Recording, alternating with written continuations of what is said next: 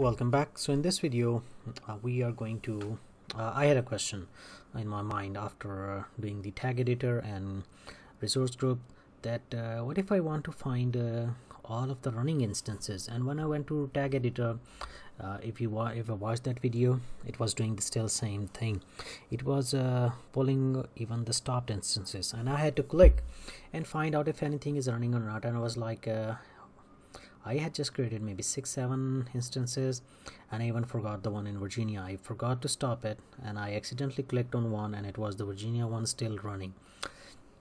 So that I had a question, how I can check if I have closed all of them, because definitely it's not a production, it's not something serious, it's just a study related. I'm learning, so I don't want any instance to keep running and incur bill.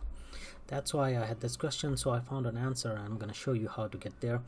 The way to go is click on services, then under network and content delivery you will see VPC, that is virtual private compute, and over here running instances 0 in, but it says Northern Virginia because we are in Virginia.